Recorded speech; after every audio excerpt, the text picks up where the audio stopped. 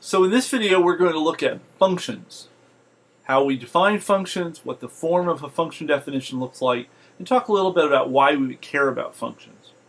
So one of the main things functions let us do is they let us avoid repeating ourselves. Imagine that we need to do something simple like double a bunch of numbers, say 5, 8, 9.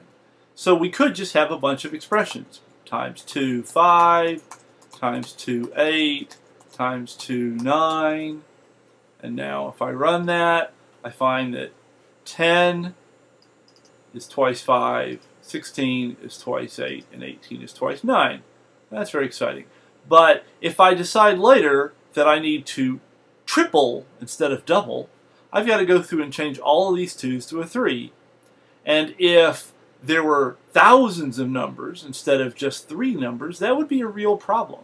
Especially if there might be a lot of 2's in our program. Figure out which 2's were part of doubling these numbers and which 2's were something else, like how many eyes people have, could be a real issue. So we would like to write a function that captures this little piece of logic. And so we're going to define a function called double, which takes one argument x and returns twice x. And now once we have double, we could say double 5, double 8, and double 9. If we run this, we get 10, 16, 18, and that's from these guys here. And then we get 10, 16, 18, and that's from these guys here. So if we remove these top guys and run it again, we should get 10, 16, 18. And now the fact that we're doubling is captured inside the function definition. And if I wanted to change this to triple, I could just change the 2 to a 3. Okay. Now that would mean the name is now sort of dumb and would be very confusing to people. So that's not a good idea. We'd want to change these to triple as well. But we can see that making this modification here affected all the cases at once instead of just affecting the one particular instance. So what's the form of a function definition? A function definition in Racket, like pretty much everything else in Racket, starts and ends with a parenthesis. I'm going to move this end parenthesis down to get it out of the way.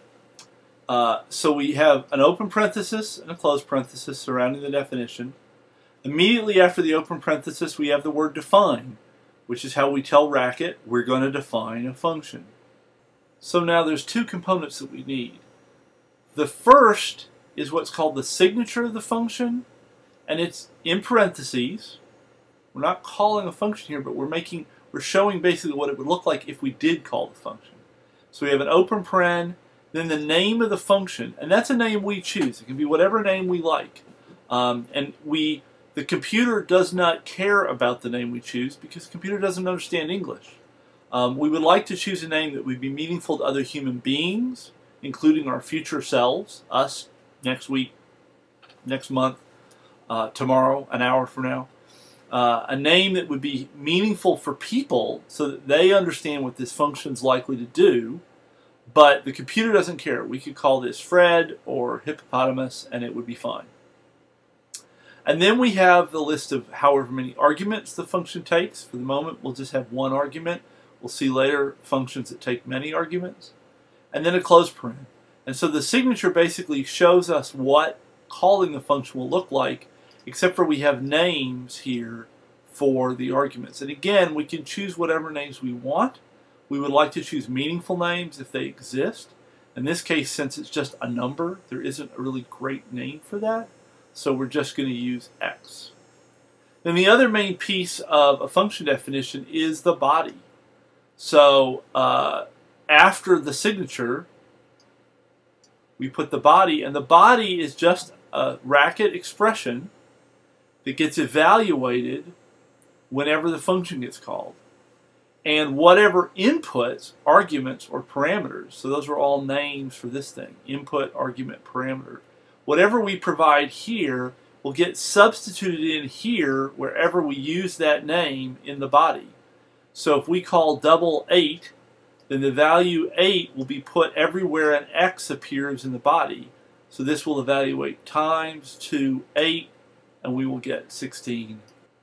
So in a lot of ways, it's very much like the definition of functions that we've seen in math classes all along. The syntax is a little different with the parentheses, but it turns out this syntax is actually a lot more precise and allows for the avoidance of a lot of confusion when defining more complex functions later on. So make sure that you read this material carefully in the book and that you try writing a number of simple function definitions on your own. Okay, that's it. Thanks a lot.